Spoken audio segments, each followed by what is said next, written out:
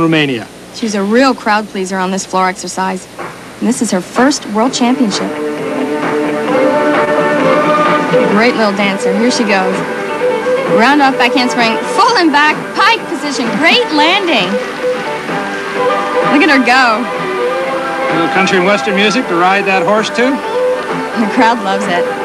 They really like to see a smile on all these girls' faces. Good split leap. Round off high split jump. Some interesting split work on the floor.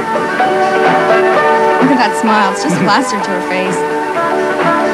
Romanian cowgirl. And there she goes. Getting ready for a second tumbling pass. Round off back handspring. Triple twist. Look at the height on that.